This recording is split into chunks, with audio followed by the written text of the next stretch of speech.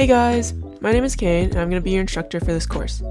I've been posting my art online since around 2017 and I've built up my followers since then. What I do varies from making fan art of shows I like to making my own characters and even a little bit of animation. I've always had art as a hobby, so I've learned to relax and have fun with it.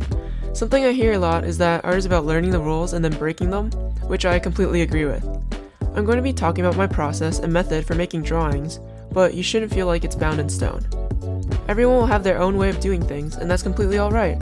It'll add to the uniqueness of your own art pieces. By the end of the class, you'll be able to make your own full illustrations for whatever you want, be it your own original characters or characters from franchises you enjoy. You'll figure out your own workflow and speed up the art process with tips I've learned throughout my years of making digital art. I'm Cain, and this is Capturing a Feeling, making character art with CLASS101.